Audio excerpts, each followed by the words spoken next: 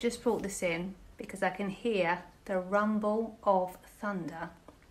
No, that's my tummy. I went for my dinner. I'm busy. But this is what our wedding buckets would look like normally. And I am delighted to help you make these for your own gardens and weddings. Hey, these look perky, don't they? After their night in the shower room. It's the coolest place apart from the flower shed. And if anything was going to wilt, and you shouldn't then use it in bouquets, it would have done so by now. So you're pretty safe that these are going to be all right.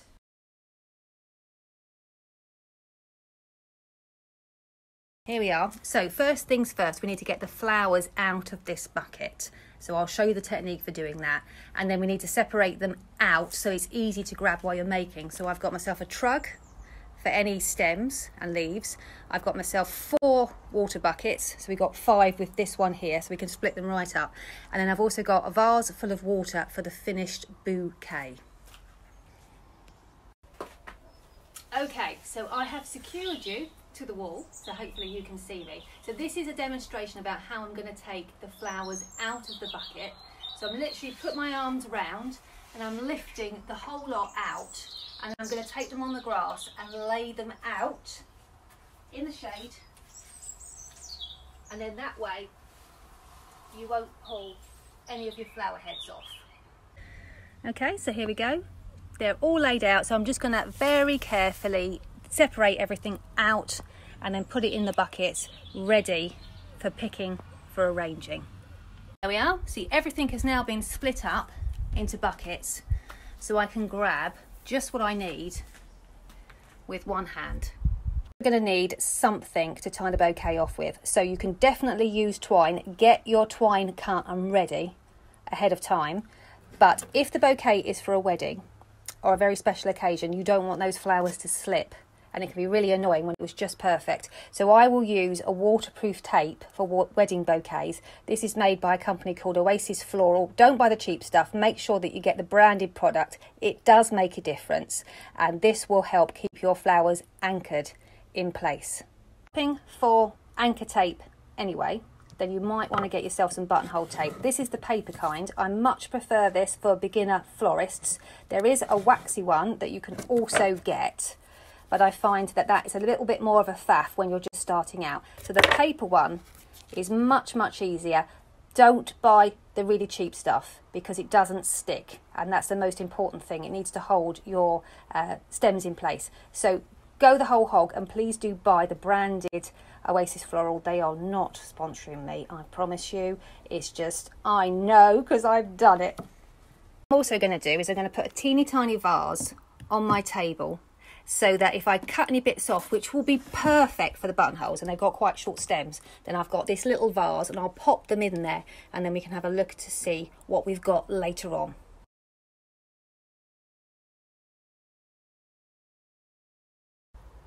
So I'm going to start by making sure I clean up all my stems. Now, all of this needs to come off really, because you'll end up with a very bulky bouquet and a handful of foliage. But these can be set aside, ready to go into table arrangements and also your buttonholes. So here's a couple that I've already done, and you can see that we've just got flowers on the very end of your stems, and I've also done the same thing with my focal flowers. There we go, that's all those cleaned up, and you can see, look at my little vase. It's becoming a little table arrangement already, and these are just the leftovers. Are you ready? So this is a water lily dahlia. This is going to be my focal flower, and you can see it's upward facing, so it makes it really easy to put into bouquets. And then I'm going to start with a few items of foliage. So first of all, I've got some apple mint, and I'm tucking that in behind the dahlia. Can you see? It looks nice already, doesn't it? Then I'm going to add some more foliage, and I think some Panicum Frosted Explosion. So I'm going to grab that now. Magic them up. I've got them held between my knees. So there's your Panicum Frosted Explosion. I really need an assistant, don't I? Where's Neil when you need him? And then I have got some gorgeous Apricot Statice, which I'm going to tuck in underneath my focal flower.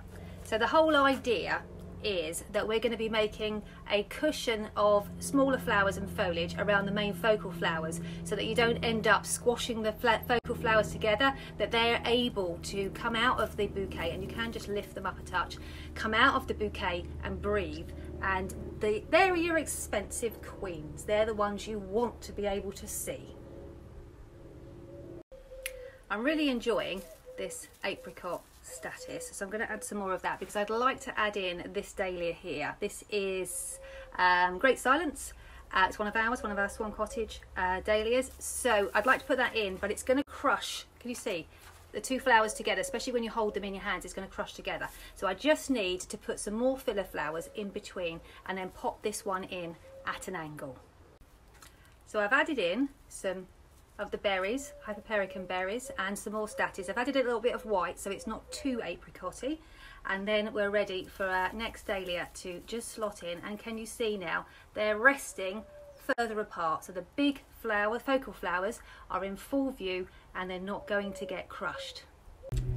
Now at this point I'm going to add some tape. If you are new to flower arranging, you're probably all fingers and thumbs, and this arrangement can suddenly slip in your hand and then you can never get it back.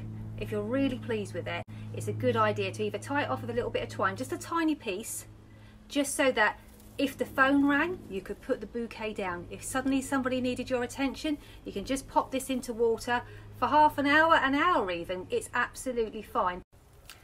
There we go. So I'm just repeating the steps, adding more dahlias to the arrangement. And you can say it looks good from all angles, and I've just decided to put in a small weld just to add a different shape. There we are, that is coming along beautifully. Now by now the bouquet is starting to get quite heavy, so I find that it's much easier to handle if we take the opportunity now to trim off some of these stems. So I've now added an extra piece of tape just to keep it all secure, trimmed the stems of the flowers I've just added, and it is sitting very comfortably in my hands.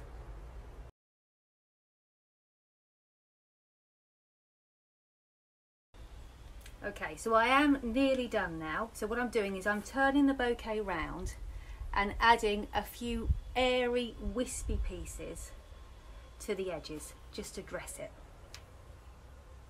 I recommend you do at this stage when you're almost done is to actually just take a break, put it in a bucket of water, let it rest, give yourself a break, and then when you come back you'll be able to finish it off without feeling stressed.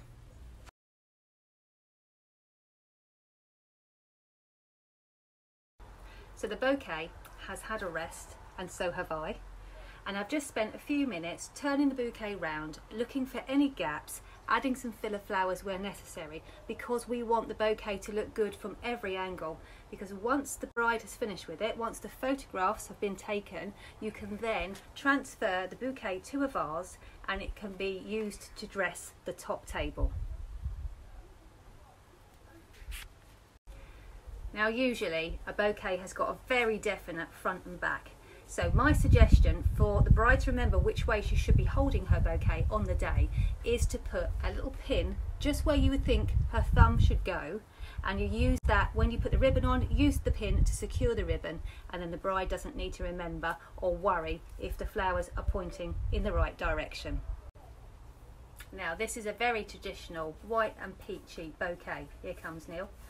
I just wanted to show you that you can add a nice funky twist if you would like, and these are some gorgeous dark dahlias, but don't put them in the centre of the bouquet because, can you see, it looks like it's got a hole in it. So if you want to add them to your bouquet, put them to the edge, and can you see that? It's really bringing out that white flower there and enhancing the whole arrangement. I'm just getting the shot set up. Look at that. They are just so nice, aren't they? And you grow them yourself. I think it's a bit like veg. There is nothing so spectacular as homegrown flowers. They're getting pollinated in front of our very eyes.